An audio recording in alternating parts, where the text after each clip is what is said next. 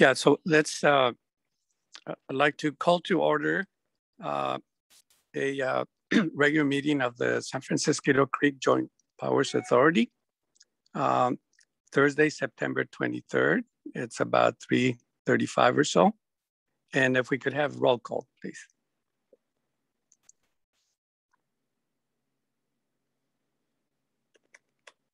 Sorry, Director Abrica? Yes. Director Combs? Here. Sorry. Director Pine? Present. And I'm not seeing any other board members present at this time. Okay. Okay, so we do have a quorum, and let's move on to approval of the agenda. If somebody could make a motion on that. I move. Now second. Okay, moved in second, and we'll have roll call. Director Abrica? Yes. Director Combs? Yes. Director Pine? Yes. Agenda approved. Okay, great.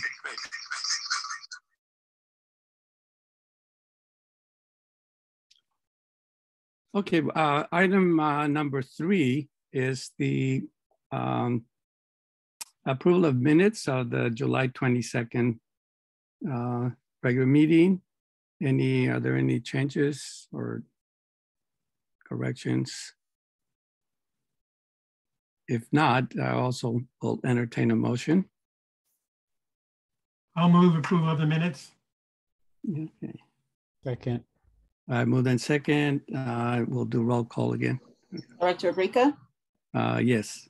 Director Combs? Yes. Director Pine? Yes. Okay. Here. I'm here, Gary Crow. Oh, okay. Yeah, and Gary's here too. Gary is Yes. present. All right. Yes. Okay. Next item, well, it's a public comment. And so this is an opportunity for members of the public to address the board on any topic or issue that is not on the agenda. And just understanding we cannot engage in any lengthy discussions. And so are there any requests at this point, Miko? Jerry Hearn would like to comment. Okay. Go ahead, Jerry. Good afternoon. Can you hear me okay? Yes. Yeah, great. I just wanted to let the JPA board know that last weekend we held a very successful coastal cleanup day at 2 sites, one at Cooley Landing and one on San Francisquito Creek. We had 150 people at each site and just an amazing amount of garbage, and both trash and some useful items got taken out. And once again, we continue to be able to hold these, which is really nice. And we did it in a very safe and effective manner. And maybe some of you were out there. I know that Mayor Carlos Romero was out at Cooley Landing and did a lot of work and got a lot of stuff done by himself. So thank you very much for this opportunity just to say that. Okay, thank you.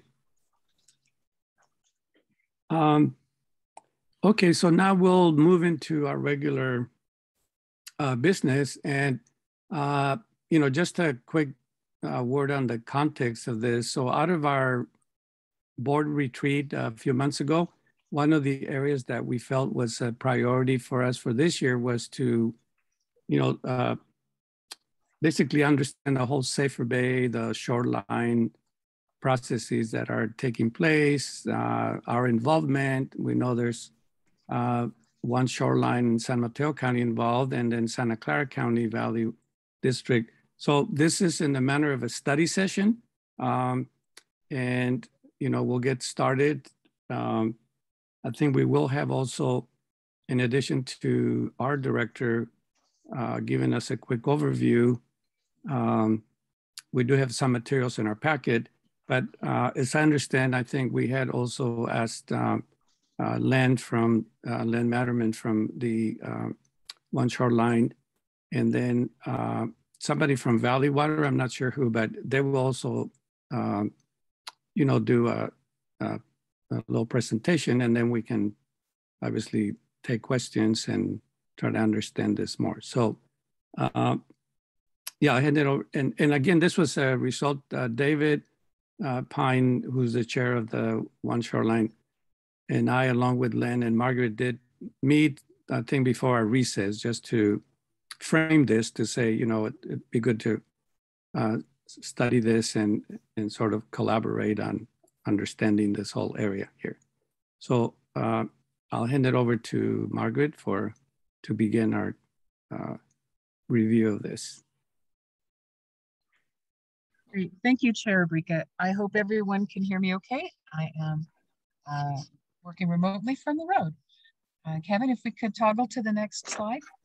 Thanks. So as much of the board members are very familiar with, I want to run quickly through the scope of the San Francisquito Creek Joint Powers Authority Safer Bay Shoreline Project. And for the benefit of those attending, make sure that folks are given the opportunity to see the whole context of this very sweeping, very large, Dennis Parker is saying he's having connection problems, sorry. So anyway, just to give folks context. On this slide, you'll see in the upper left-hand part of the map is the northernmost boundary of Menlo Park. And in the bottom right is the southernmost boundary of East Palo Alto.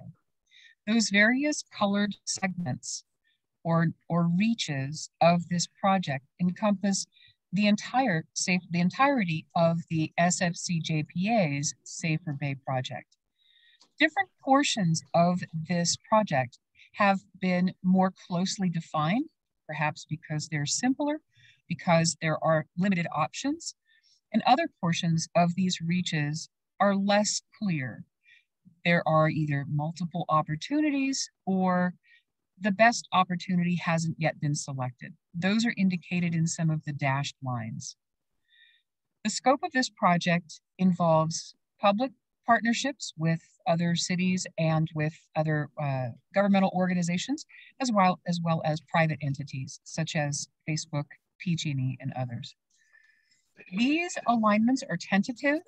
We'll be going forward with some preliminary design work and public engagement processes that will help define these reach and alignment alternatives more closely in the near future. Kevin, could you go to the next slide?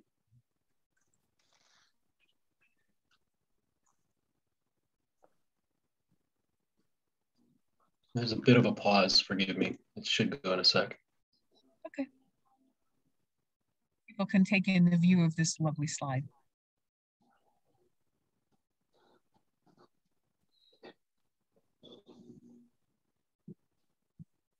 So while we're waiting for the technical process to work its way through whatever electrons need to happen, there we go. Some of the historical context. I know many of you are very familiar with this. It goes back to Len's and East Palo Alto's leadership more than 10 years ago. In a 2016, and probably before that, a 2016 feasibility study that described the extent of the East Palo Alto Menlo Park Safer Bay project.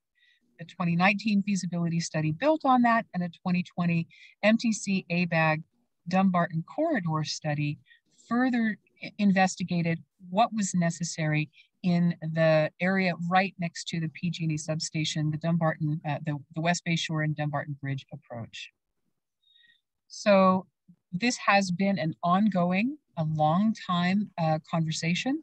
There have been inquiries, explorations, many collaborations, and there are many agencies, interested parties, non-governmental organizations who are all actively engaged in evaluating the best paths forward and being active participants in this conversation. Can we toggle to the next slide?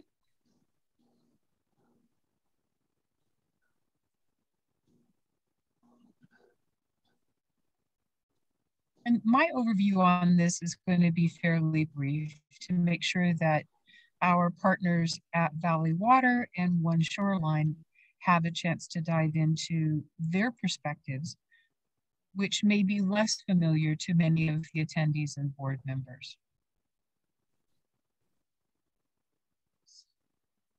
Did we lose the presentation? Kevin, would it be helpful if I pulled it up on my end? Yep, there we go.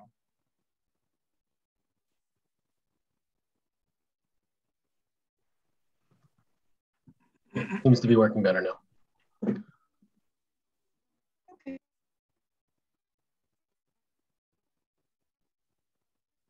So waiting for it.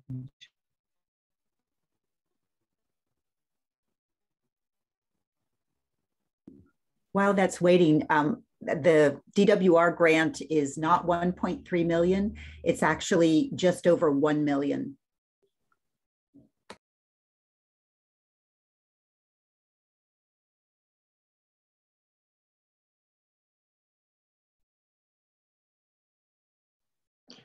Margaret, if you're able to, why don't you try to share yours if you have it open? Mine's not being very responsive.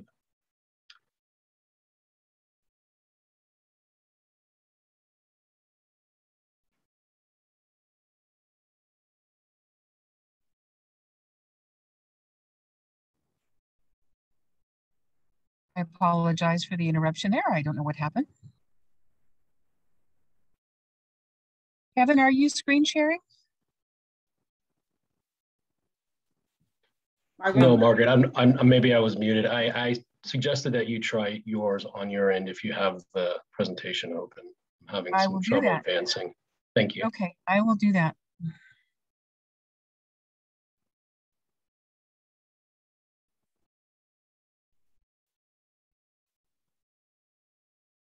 Okay. Sharing my screen.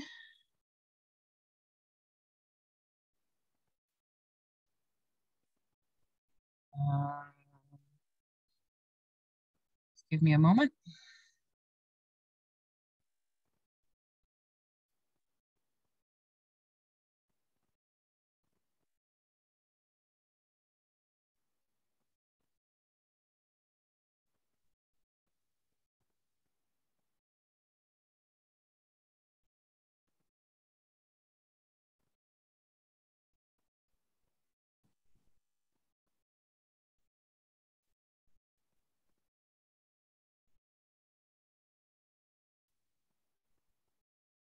Okay.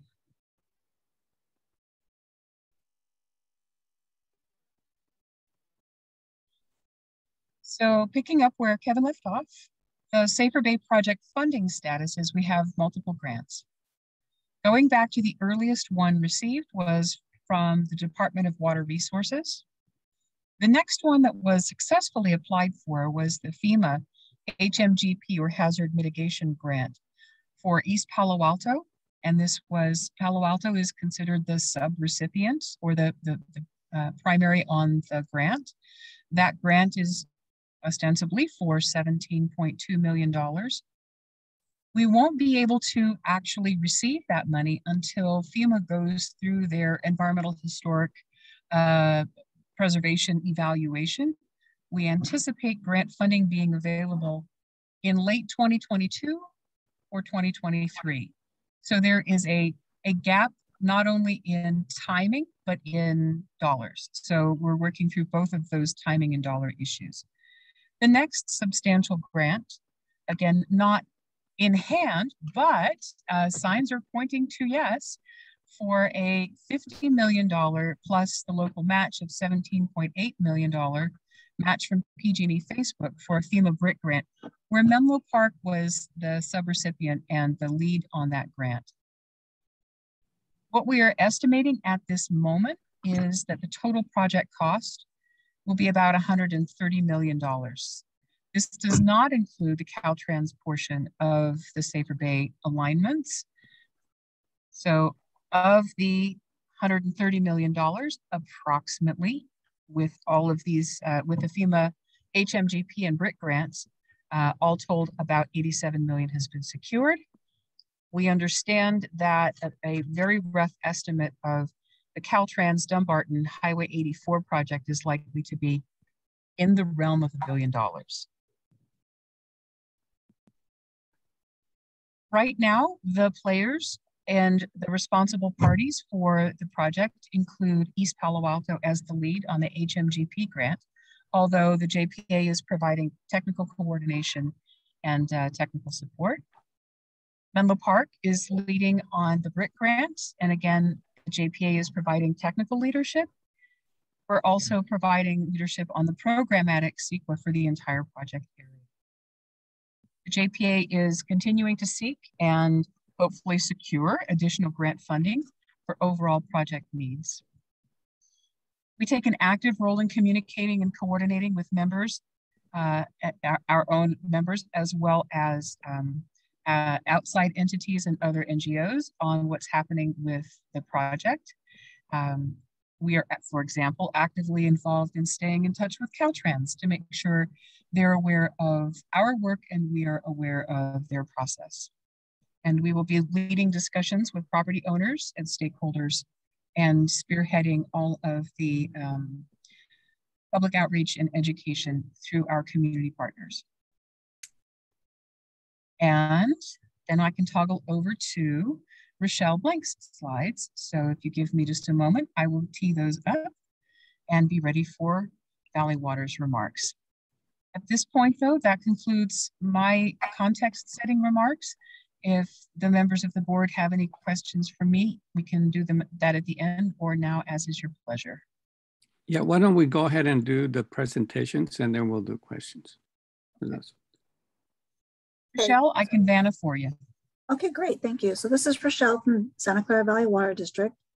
I'm a Deputy Operating Officer. Can you hear me okay? Yes. Okay, great. Welcome. Thank you. I've been involved with the Shoreline Project since as far back as 2010. And this picture here shows the majority of the landscape in Santa Clara County. And if you go to the next slide, please. Rochelle, I'm having trouble advancing it. I don't know that's why. Okay. When you get there, I'll just keep talking. So okay. We began our feasibility study working with the Army Corps, and signed on with us was Coastal Conservancy. And we began that effort in 2005. And at about 2010, 5 years into it, it was becoming evident that working on the majority of the landscape all at once was very difficult and going to be a challenge. So in 2010, we began exploring, looking at how to phase this project or look at an isolated piece. And the first piece was what we call EIA 11. And in Corps' terms, EIA is Economic Impact Area. And it's essentially the North San Jose area between the Guadalupe River or Alviso Slough and the Coyote Creek on Santa Clara side, the Coyote Creek bypass. And it included the ponds A12, A9, 10, 11, 12, 13, 14, 15, and the city of San Jose owned A18. It included those ponds.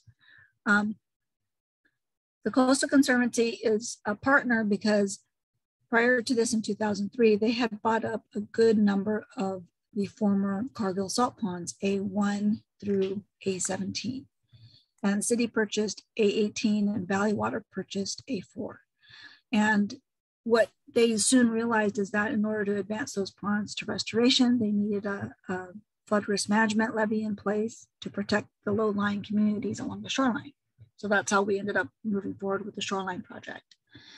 In 2011, we advanced the Shoreline Project from 2011 to 2015 to an authorized project, and it was approved by the Chief of Engineers and moved into preliminary engineering for about 2 years, and then construction for in about 2018.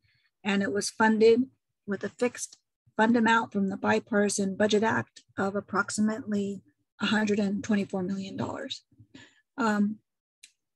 As we continued to work with the Corps on this and progress it, we did ask Corps to begin looking at future phases of the shoreline efforts for the remaining EIAs 1 through 10.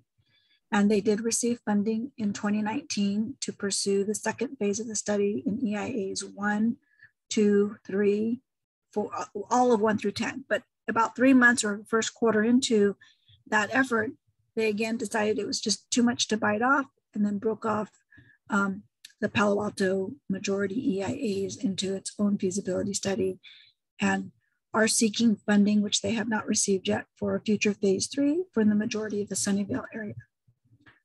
EIAs 4 and 5 really overlap with the Coastal Conservancy South Bay Salt Pond project, and would really be realized through that effort. For the EIA 11 construction piece, maybe the next slide would be helpful. And having issues advancing. That's okay. So it was basically, we're now looking at 3 phases of the study, phase 1, 2, and 3. When the next slide comes up, you'll be able to see those phases. We're in phase 1, it's construction now. But something that we've really come to realize is that the 2015 estimate was approximately $174 million. And in the first 2 years of the preliminary engineering and design period, from 2015 to about late 2017, that cost had grown to $194 million. And flash forward to today, the Corps tried to put out for construction the first 3 levee reaches, 1, 2, and 3. And when they put them out in 2019, it came back nearly double the engineer's estimate. And they could not award the contract. They need to look into headquarters. USAID's headquarters said, you need to look into what's driving these costs up, because we may have to look at all of EIA 11 area and examine the cost drivers. And so the project was not awarded in 2020 as planned, and all of 2020 was spent looking at cost drivers. In the end, we did get this back out for advertisement, the first 3 reaches, 1, 2, and 3, which is basically from the marina to the Don Edwards Center. And it's roughly 2 miles. We did get that back out for advertisement, and it came back at $130 million. So it grew about $40 million.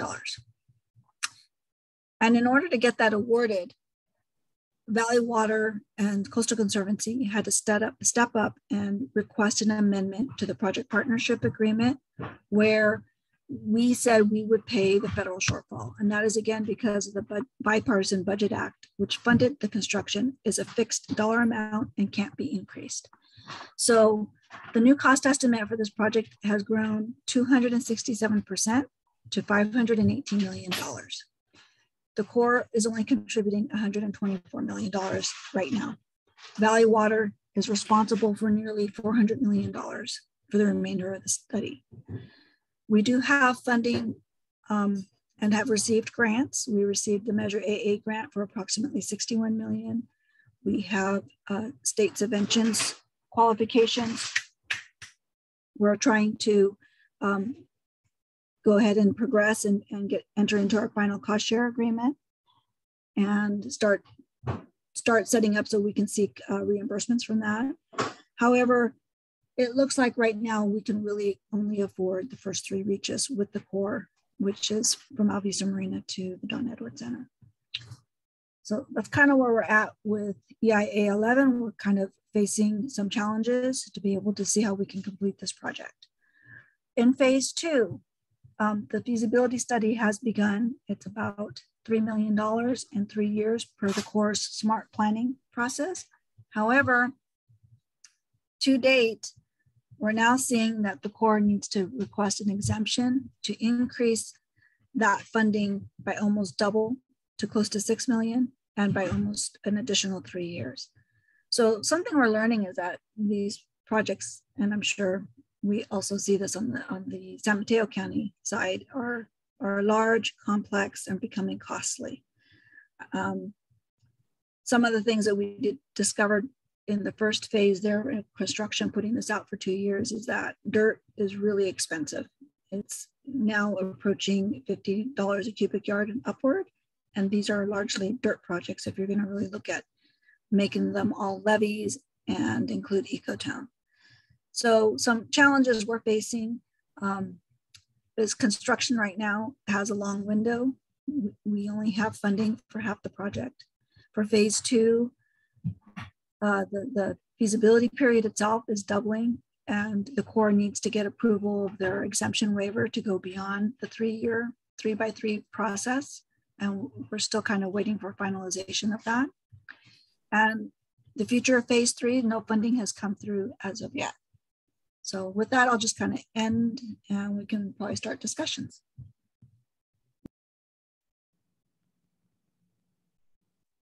I think at this point we will toggle over to Len's presentation, and his slides are high memory, so he is going to be running his own slides from his screen share. Nico, can you facilitate that at this time?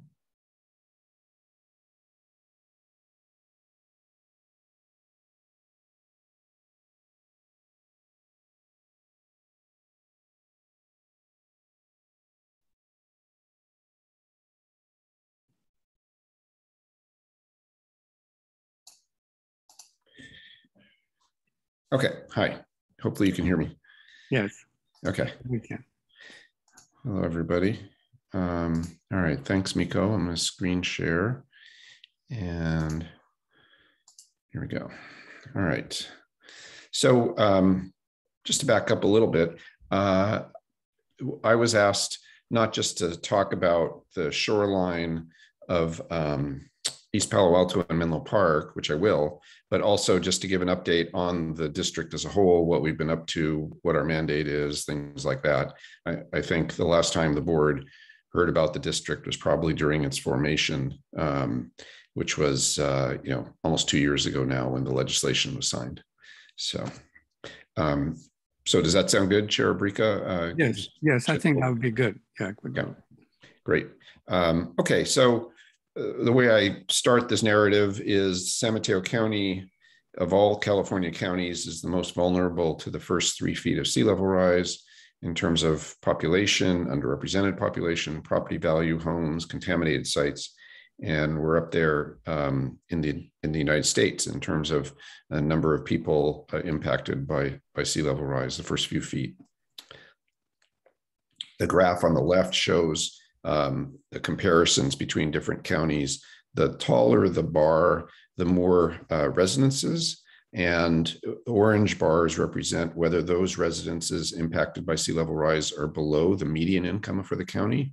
And yellow represents whether on average they're above the median income. So San Mateo County really is a huge issue for us. And the county and the cities weren't well positioned to deal with this issue. On the bay side, there are 12 cities. On the coast side, there are 2 cities, and a lot of the areas unincorporated county.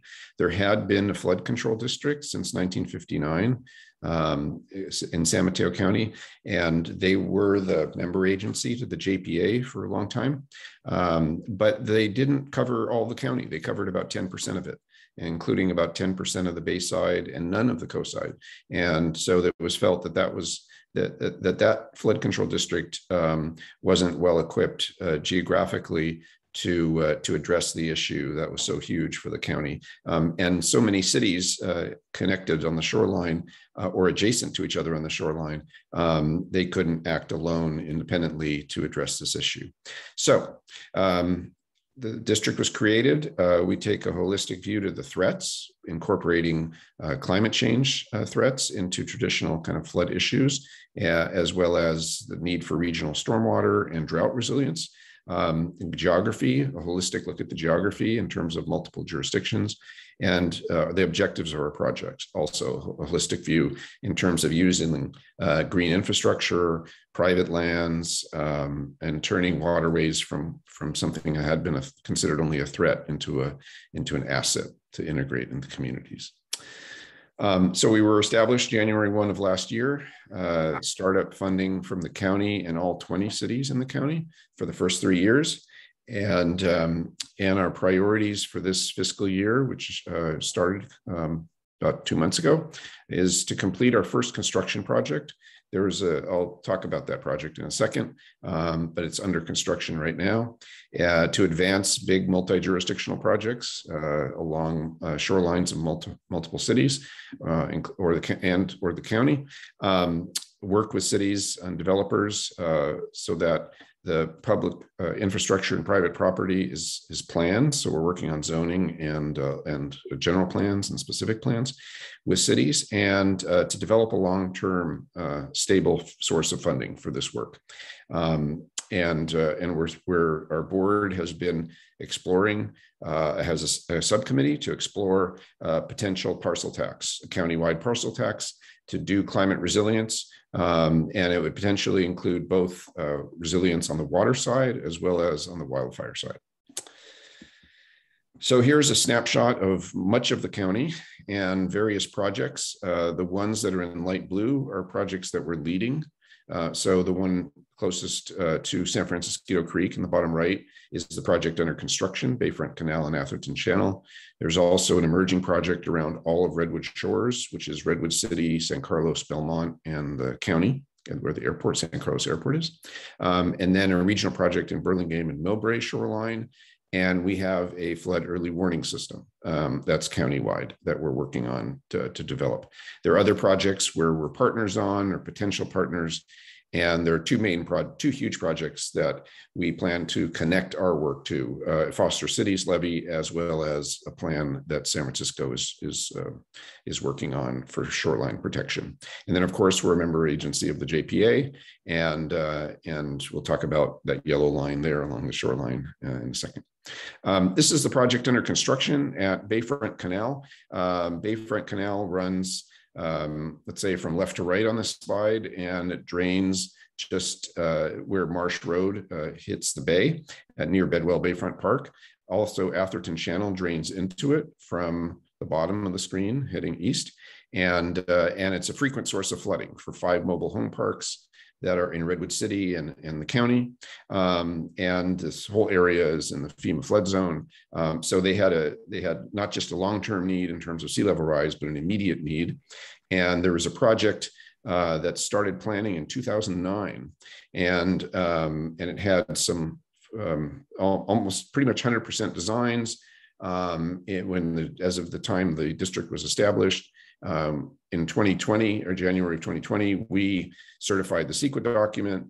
We put together a funding agreement among Redwood City, Menlo Park, and Atherton and the county. And we also secured the permits. So this was a big part of our activity. The first year was to get this project under construction, which it did get under construction in May of this year, and it will be completed by the end of January of 2022. So it's moving along quickly. The basics of the project are take water out of Bayfront Canal underground, deposited into the U.S. Fish and Wildlife Service ponds. By taking the water out of Bayfront Canal, during the high tide, the water can't drain through this tide gate you're seeing. In fact, what you're seeing right now in this picture is during a high tide and a rain event, water is actually moving upstream from the bay, up Bayfront Canal. And that's exactly what we're trying to solve is that issue by diverting water into the fish and wildlife ponds. And here are a couple of pictures of it under construction. The bottom right picture are 2 culverts that will soon be underground under the roadway and diverting that water by February 1st. Another project, big regional project at Burlingame and Millbrae. This is SFO. They've been working on a shoreline protection program to encircle the whole airport.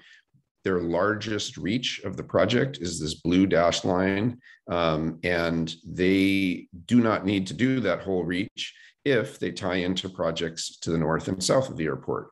And so we're the lead agency on a project south of the airport in Millbrae and Burlingame. Meanwhile, Burlingame in late 2019, December, came out with a study of its sea level rise vulnerability, and Millbrae did that in August of 2020. So we had these 3 independent efforts going on, and it really made sense to kind of align them and connect them. And our agency is doing that. So that's what it looks like. The pink line represents the shoreline of Burlingame and Millbrae tied into SFO in the upper right. And we also have to work on the creeks that run from the bay upstream as far as they would be impacted by the bay plus sea level rise. And so that's pretty much to the Caltrain tracks, the BART tracks over there. And what the projects have agreed to do is share common objectives, the technical information, We're working on what it looks like to share environmental mitigations. They've agreed in concept to share costs and to utilize land that they each have for the benefit of the project.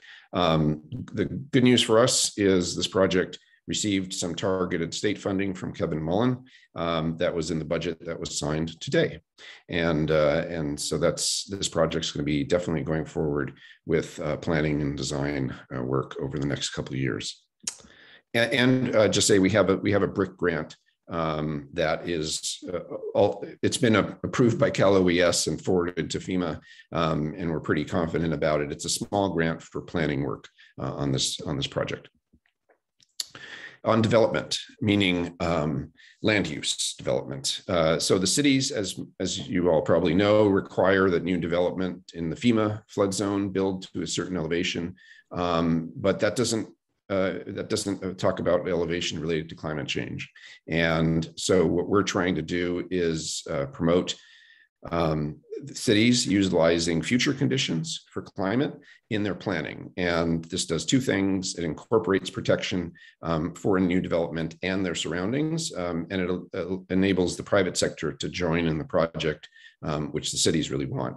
And so we're working on zoning ordinances with Burlingame specifically. There's an ordinance related to sea level rise that's moving along through the process. Also working with South San Francisco on their general plan, and with Redwood City on the specific plans to build resilience for future conditions.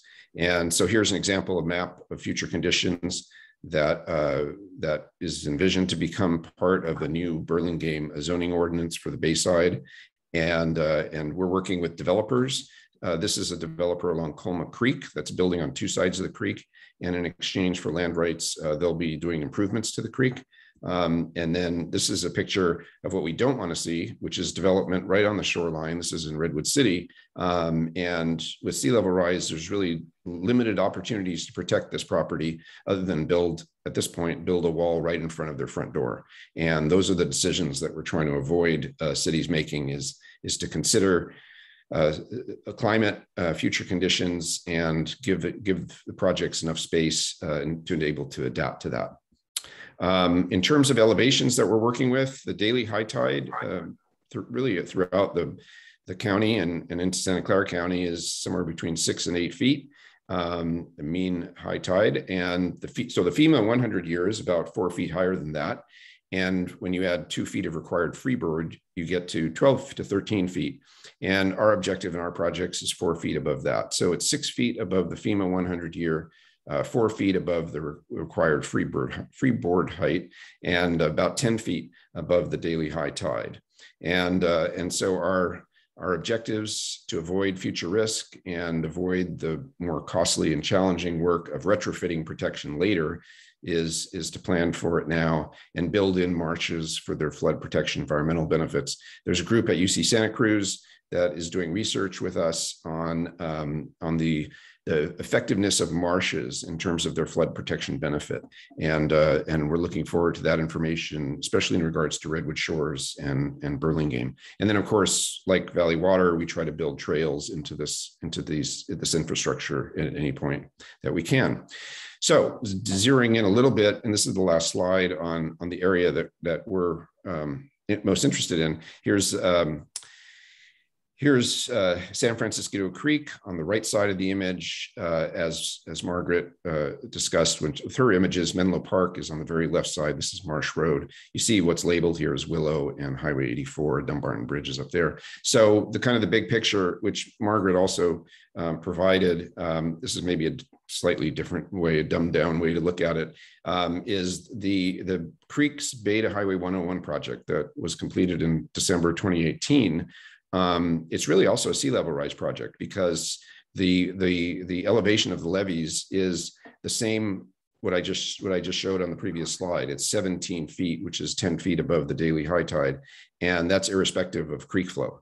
And so I think of it as a sea level rise project as much as it is a creek project. So that's been completed. Connected to that is the JPA's project as part of SAFER. And this was the subject of that Cal OES FEMA grant that Margaret talked about. And then, of course, there's the BRIC project, which is submitted by Menlo Park. The JPA is a partner. Of course, PG&E and Facebook and a lot of agencies, including One Shoreline, provided letters of support, that kind of thing. And then Menlo Park is working on the entrance to Bedwell Bayfront Park. Right now, as far as I know, it's still kind of a landscape effort, but I think there's a lot of conversation about this being part of the sea level rise protection, because it has to be, because without that little stretch, the rest of it doesn't work in terms of getting people out of the FEMA flood insurance program and reducing risk for the eastern part of Menlo Park.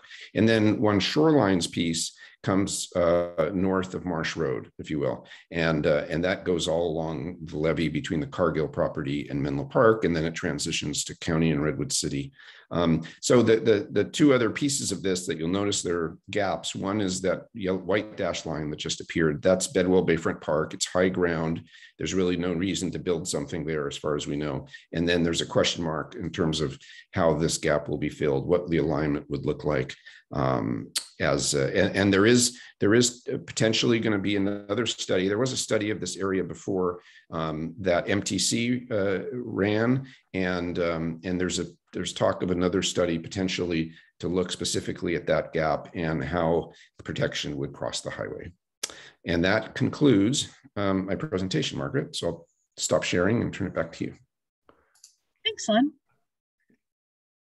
Yeah, so let me go to the board first for any questions on any of the presentations. And, perhaps we can keep track of the questions as well as later we have public and staff from other cities or entities, any questions they might have, even if we don't have all the answers today. But let me go to the board first. And I do know that Vice Chair Drew has to definitely leave by 4:30. So I'll call on him first for any questions or comments he might have on any part of the presentations.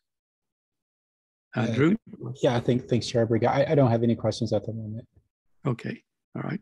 Anybody else on the board have any questions or comments on any parts of the presentations? Just jump in, I guess, at this point, whoever has it.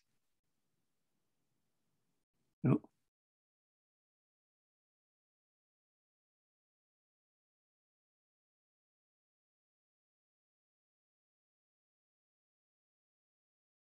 A question on timing. There's a lot of different projects that have been briefly discussed today, but I think it's safe. It's safe to say that the project that's most imminent would be the East Palo Alto levees. Is that the case? I think the part of the construction that's most imminent may be the East Palo Alto levees, but before we get to that, we need to release our NOP and go through CEQA, at least at the programmatic level, and then specifically at the project level for those reaches. So that's the first step. And we anticipate doing that first, of course.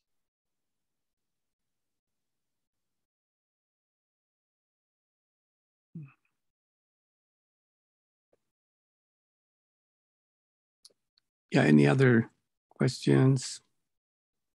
If not, I can just open it up for any member of the public. And of course, that includes other staff members who may be joining us from other jurisdictions. And Nico, maybe I'll just ask you to keep track and see if people raise their hands, or we can do that. Do we have any public comments or any staff members from any of the member agencies at this time? I haven't received any comments. Okay. Or, having heard from the three presenters, any other things that you want to add, or maybe even cross questions from the different presentations? We have a hand raised right now, Director. Okay. All right, well, let's call on that person then. Mark Denon, do you want to go ahead and speak?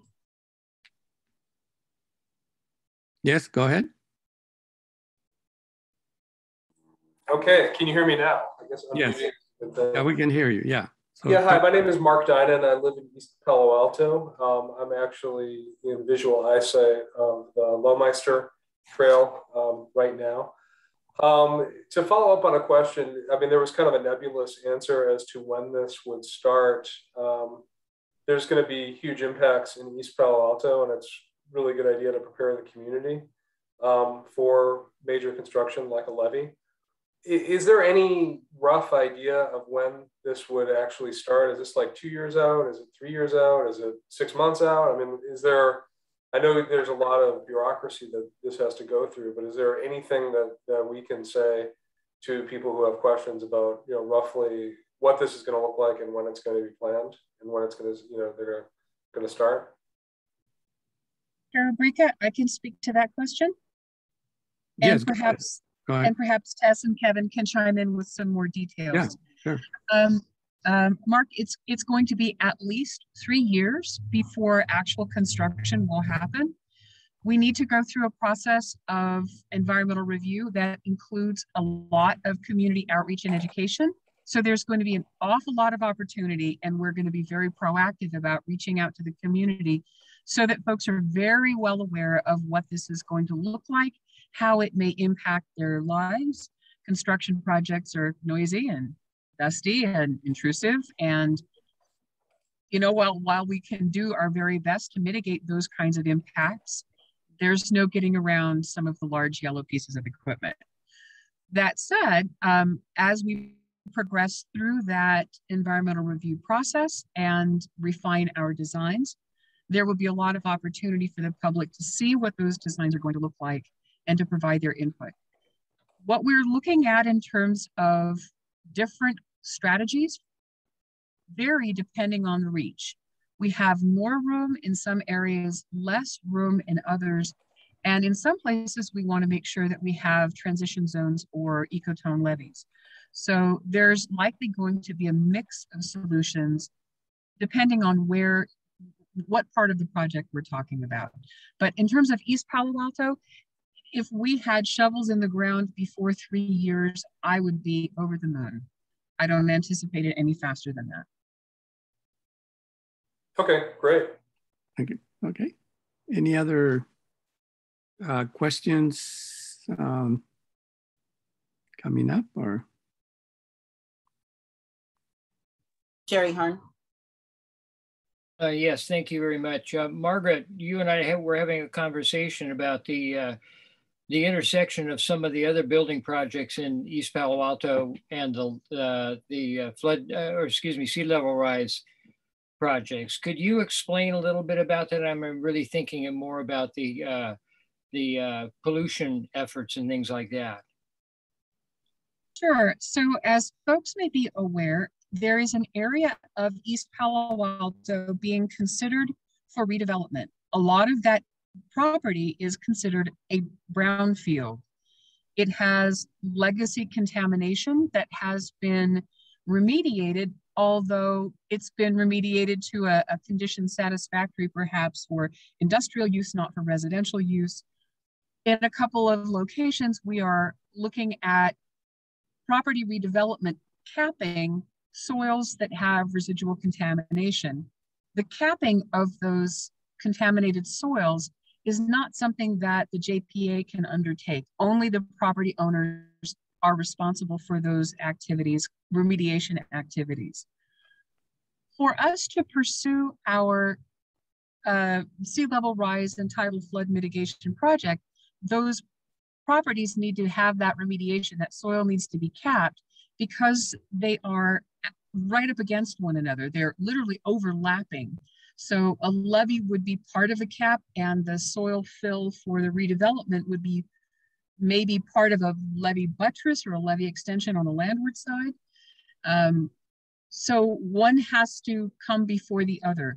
The redevelopment has to figure out what it's going to be, and the soils need to be capped.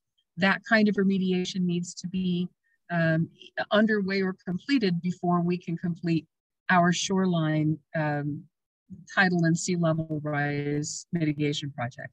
Jerry, I hope that explained what you were thinking of. Are there other contamination issues that you had in mind?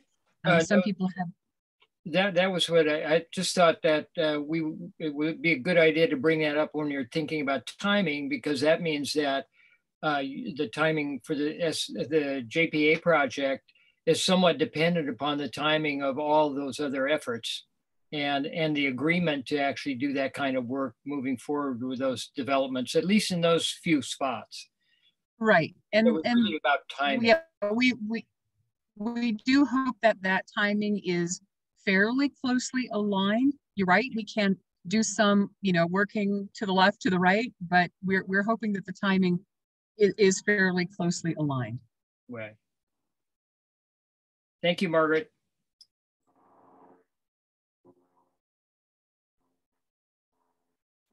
Yeah. Any other questions? It looks like Mark has another question or comment. I do. Yes. Hi. I guess I just wanted to ask this up front. It may be completely impractical, but one of the issues we have here in East Palo Alto are these big power lines running through the community. There's already been multiple plane crashes, one last week, plane hit power lines. Is it feasible to put some sort of, I don't know, a conduit through a proposed levee that would both underground the power lines, or is that completely unfeasible or infeasible? It's something that would be a real win for the community if we could both get a levee and get rid of the high tension power lines from PG&E that run right along the shoreline. Mark, it's a great question. I don't know. I have no idea about the technical feasibility of undergrounding transmission level power lines. Because PG&E is a working partner of ours, I'm happy to ask them that question. I don't have the answer now, but we can follow up and put that in our meeting notes following the meeting. Yeah, that would be wonderful, because my impression is that there's going to be a ton of permits that need to be pulled for this. And if it's kill two birds with one stone, and they don't have to handle the permitting for this major construction project, it might be a little bit easier to get through. I don't know if it's unrealistic. I have no idea, but I thought I'd ask, because if you don't ask the question, you'll never get the answer. So thank you. Yeah, sure. I can say that the cost of undergrounding transmission scale electrical is probably outside the budget and scope of this project, but to the point of it being a hazard and there being an opportunity for PG&E, it is absolutely worth a question. Wonderful. Thank you so much. So I have one question that in some ways the discussion questions that Margaret put up there sort of touch on in certain ways. But so my assumption is that the staff, or the directors or staff in these three entities have, obviously for this presentation, but just in the matter of, in the course of business, you might say, that they do consult with each other, they check in, they what's going on, etc. So I'm actually interested in hearing from the three of you some ideas or some issues that you see that the JPA, for example, or the Board of Valley Water or One Shoreline sort of need to keep an eye on, or need to begin thinking about further. And it could be in any area, whether they're jurisdictional issues, financial issues, etc. So I occasionally do that with just in a city council for me, because the staff are the ones day to day doing all the work, and they run into areas sometimes where they either need direction from the board, or the boards need to, or the councils need to explore that. So I'm actually just curious to see what kinds of questions do you guys have now, or things that we could put on the table for further discussion later on that need to be addressed in some way. Maybe there aren't any, but just thinking about it. Director Rubrica, Margaret here. One of the questions I have, and this is aimed, I think, for Rochelle's consideration. Santa Clara Valley Water District has a very robust working relationship with the Army Corps. San Mateo County does not. It's my very rough understanding that the reason for that is that, unlike Santa Clara County through Valley Water, there isn't a ready source of community match funding in San Mateo County. So I guess a question of Rochelle, what is it like working with the Army Corps? And a question for Director Klein and for Len about the contemplated future of the result of a future ballot measure. Do you see that working with the Army Corps for San Mateo County is something that would benefit shoreline projects? So this is Rochelle. Working with the Army Corps has its challenges. You are stuck with their processes and you have to go through feasibility. They're now following a SMART 3x3 planning, so that has been a little improved in that feasibility. It limits feasibility to the 3 years.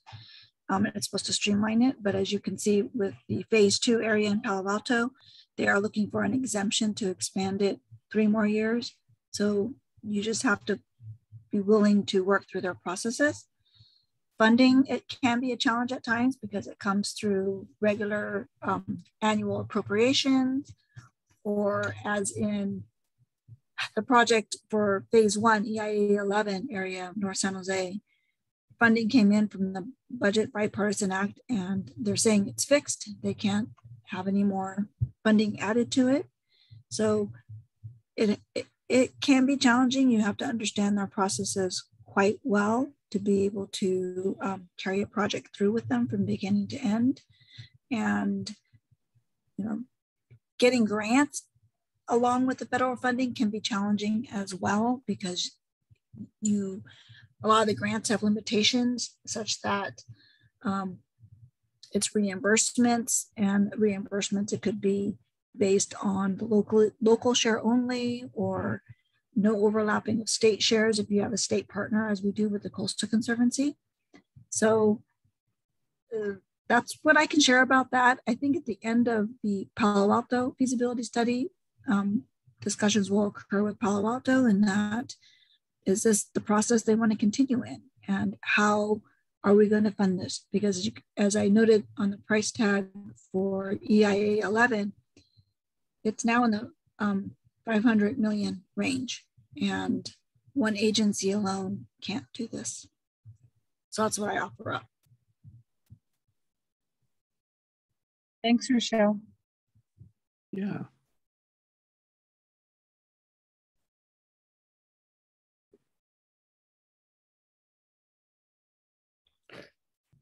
I guess I would just, I think Margaret was also addressing that to us. I would just say, for all the reasons Rochelle articulated, we're not actively pursuing a core partnership on our piece, but it's kind of easy to say for this area, because our piece really picks up north of Marsh Road, so it's a relatively small piece of the footprint. But you know, I mean, if the BRIC money comes through, obviously that's another different federal source with substantial local private funding through PG&E and Facebook. If that funding comes through, that's a good narrative for how you don't have to do a 6 years of feasibility study to achieve a project. You can do what we did for a feasibility study, which was maybe 18 months, and that was locally funded and some DWR money, and then you're ready to submit for other funds. So there are a lot of funding options out there. I wouldn't hang my hat on the Corps for our work. Yeah. Okay. Yeah. Excellent.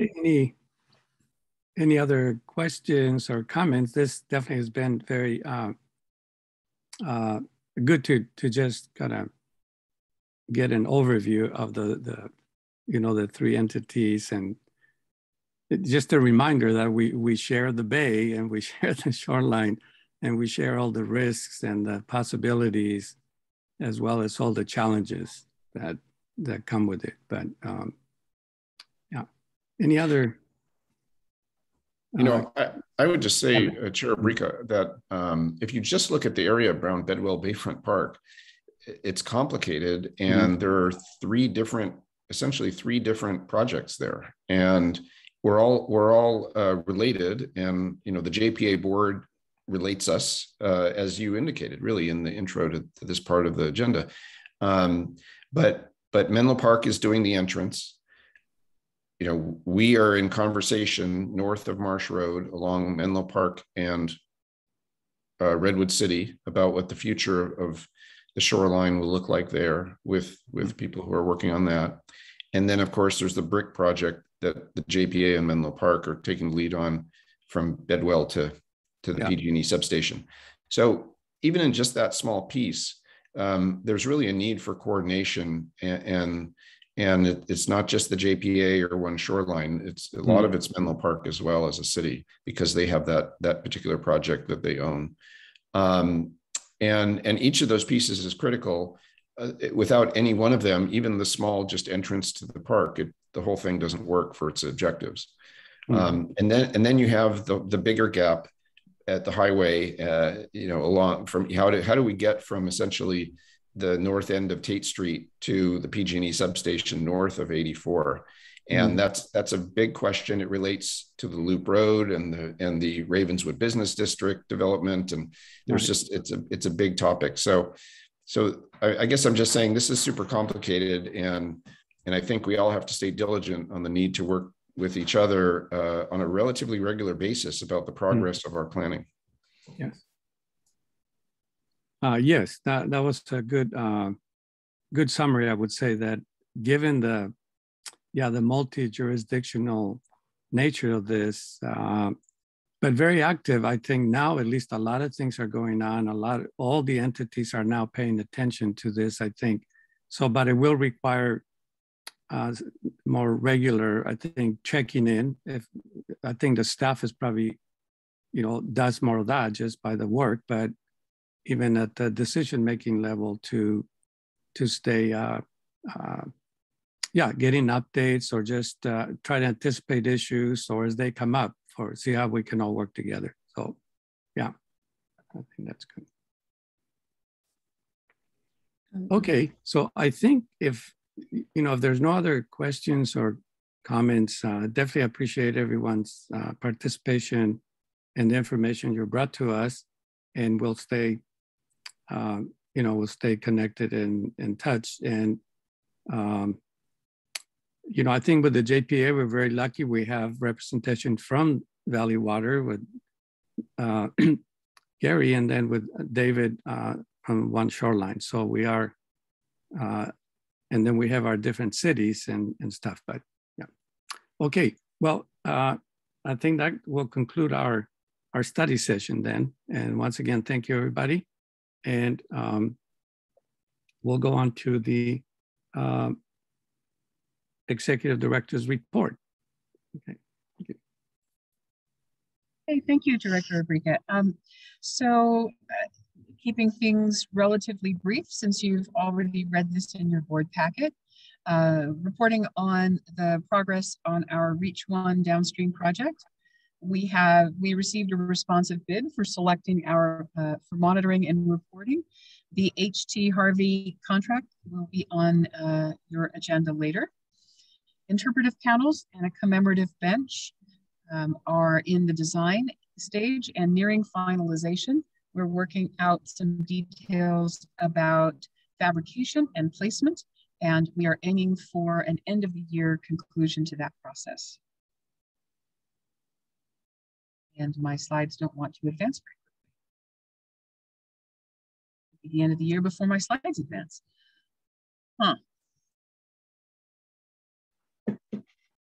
There we go. Reach 2. So we're continuing design evaluation and minor changes to reduce impacts.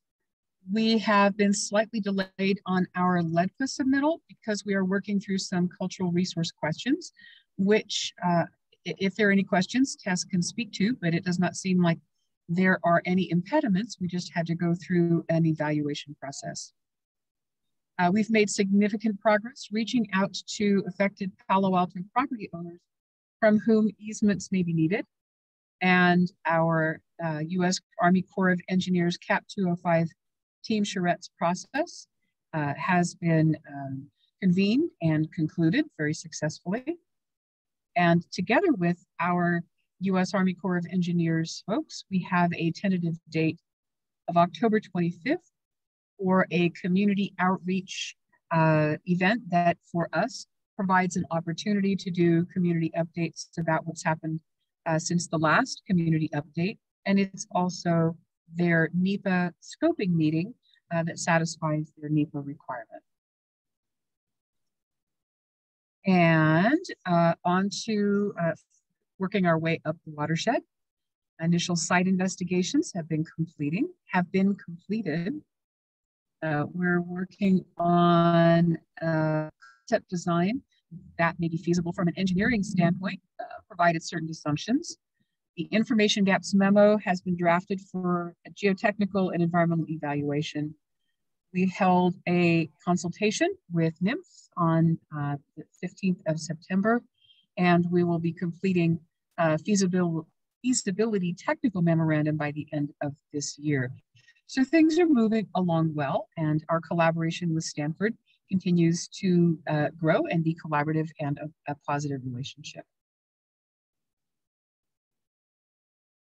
So for SAFER, back to the topic of the day, we had a very effective presentation to the BRICS committee on September 1st, and we got their agency feedback, and that's being incorporated into our pending notice of preparation for CEQA, which is planned for release in October.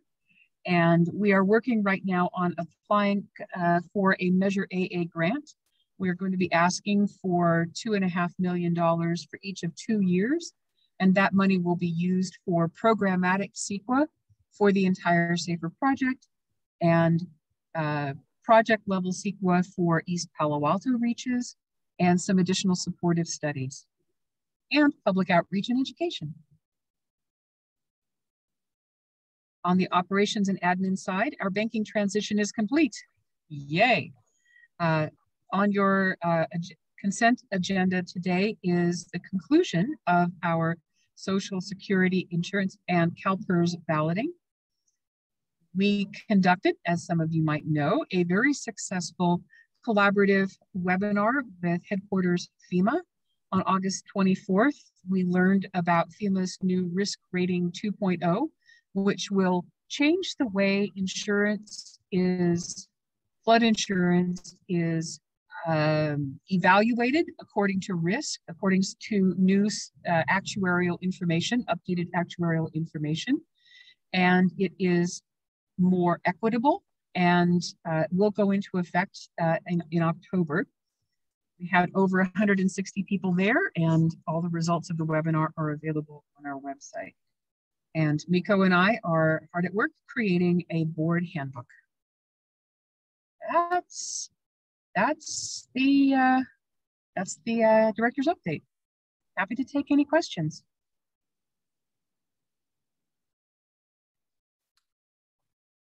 Any questions? Not hearing any at this point. We'll continue then with the item 7, which is the consent agenda. You just mentioned one item, I think that.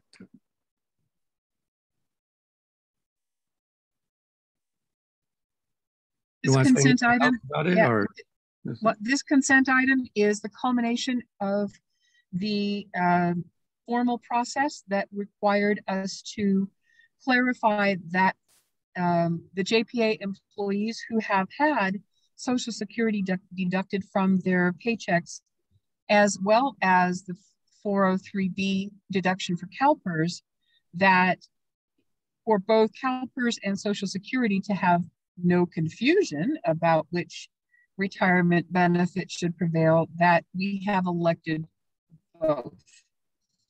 This merely concludes the process. Okay. All right, so if there are any questions, and if not, I can entertain a motion for this item.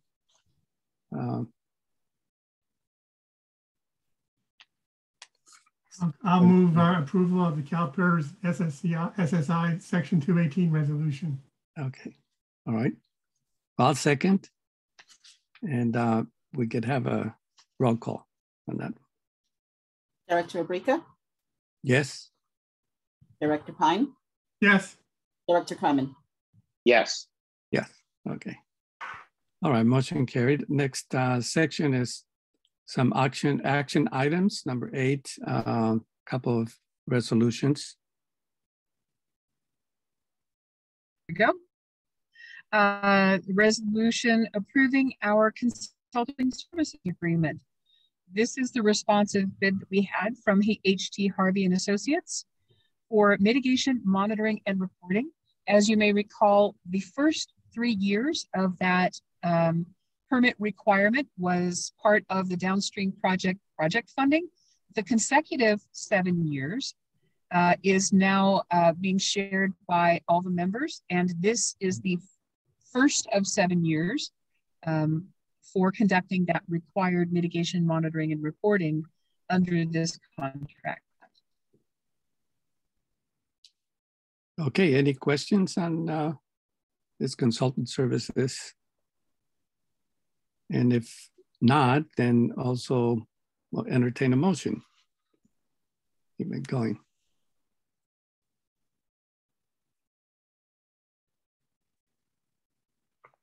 Well, we'll take turns. I'll make a motion approving a resolution for the consultant services agreement for mitigation, monitoring, and reporting, and the rest of the text there.